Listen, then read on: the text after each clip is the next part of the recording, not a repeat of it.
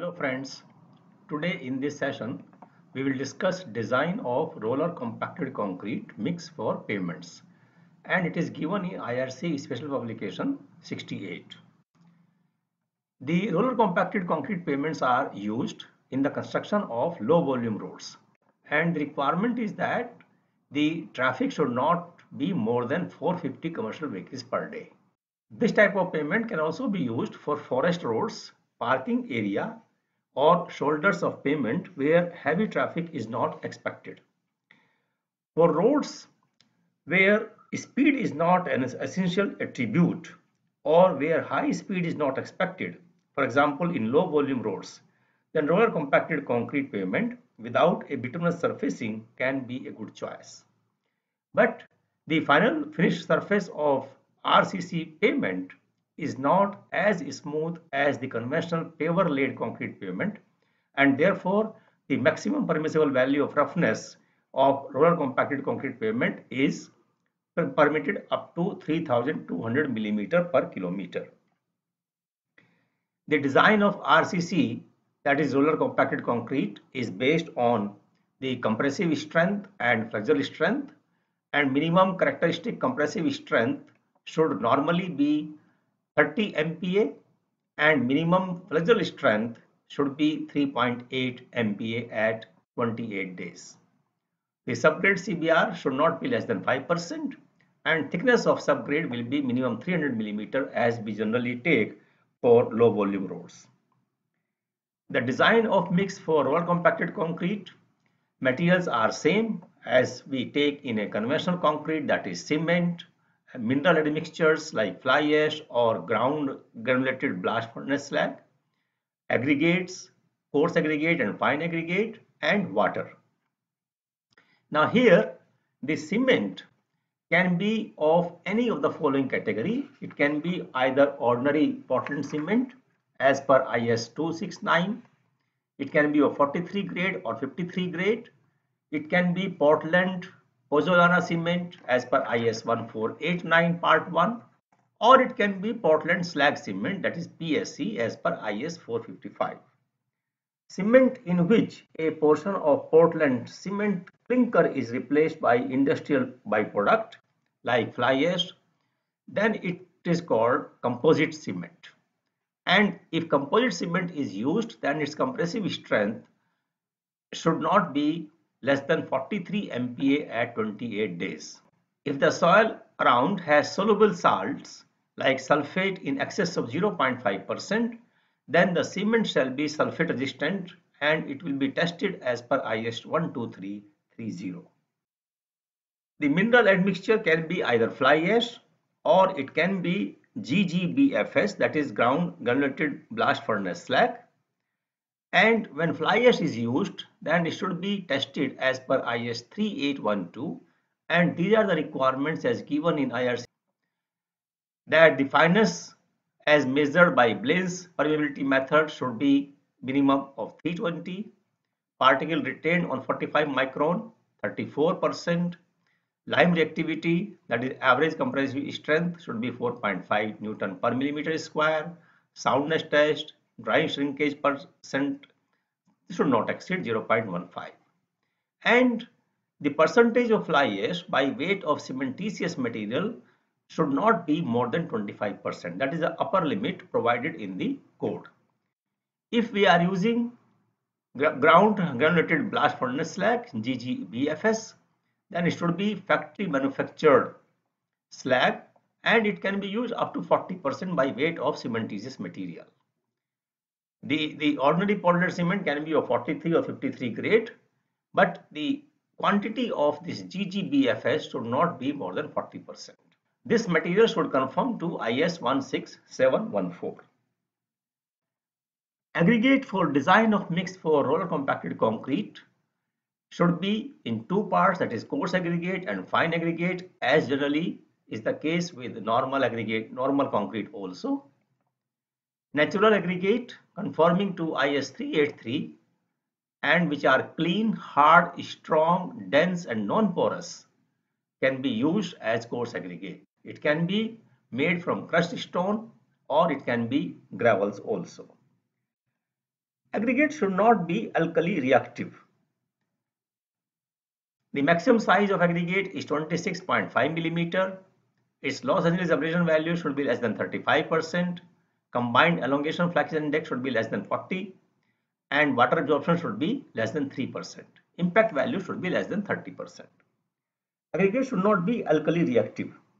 And if water absorption is more than 3%, then soundness test should invariably be conducted for aggregate, and it should be used only if it passes the durability test as measured by soundness test.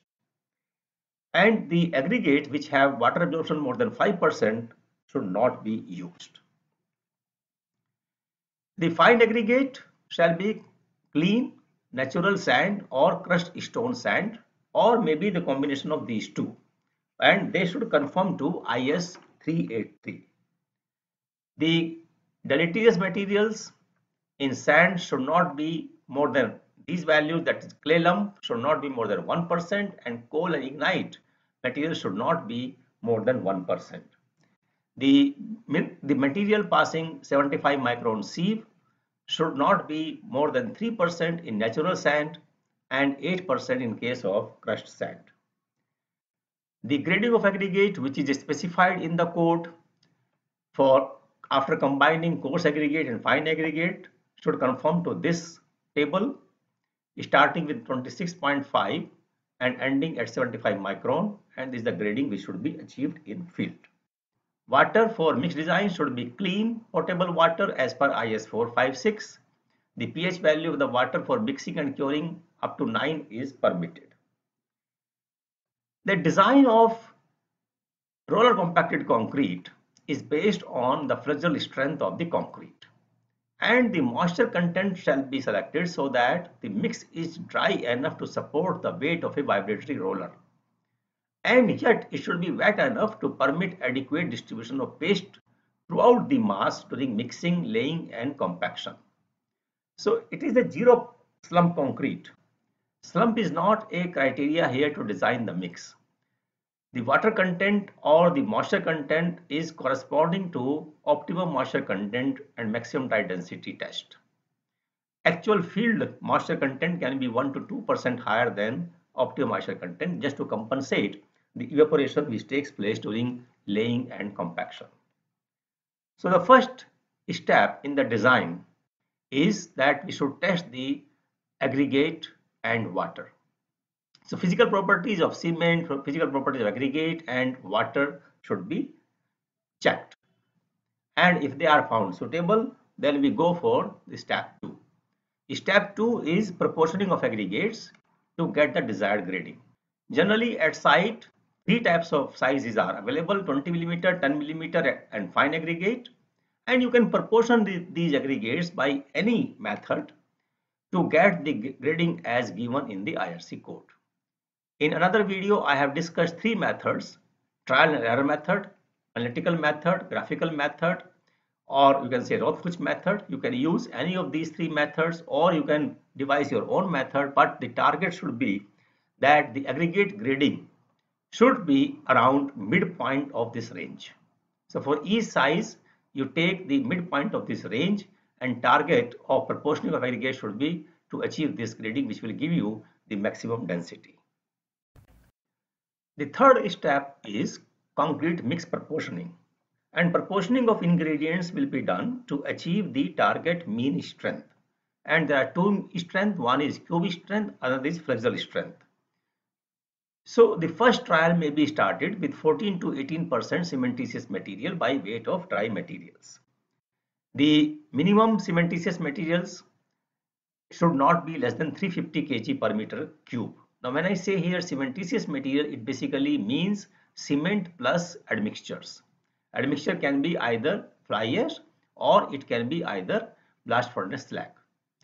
The fly ash or blast furnace slag content shall be limited to 25% or 40% by weight of cementitious material respectively. So if you are using fly ash, it should not be more than 25%. If it is GBFS, it should not be more than 40%. The fourth step is determination of OMC and maximum dry density. Here the trial mix of concrete shall be prepared. with water content of 5 to 8% in steps of 0.5% of total weight of material.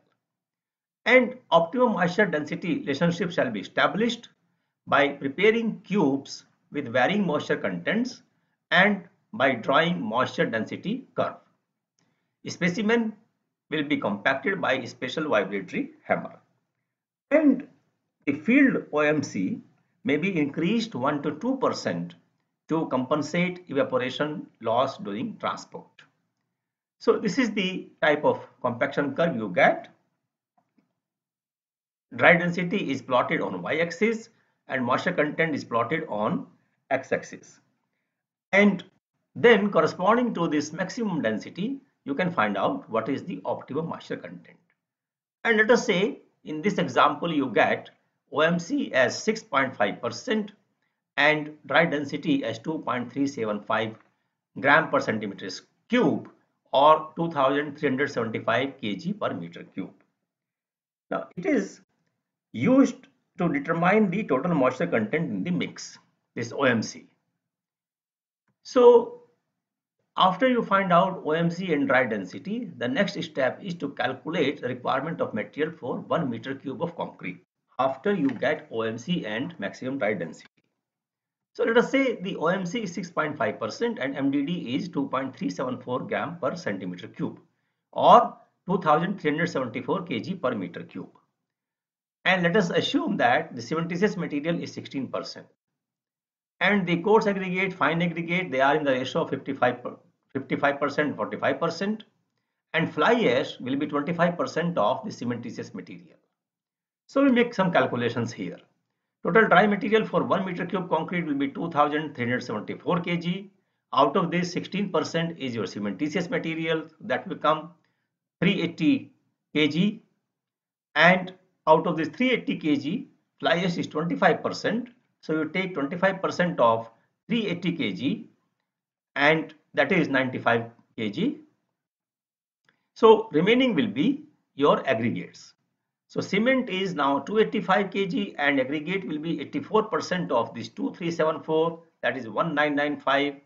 So coarse aggregate will be 55% of this 1995 kg, that is 1097.25 kg, and fine aggregate will be 897.75 kg.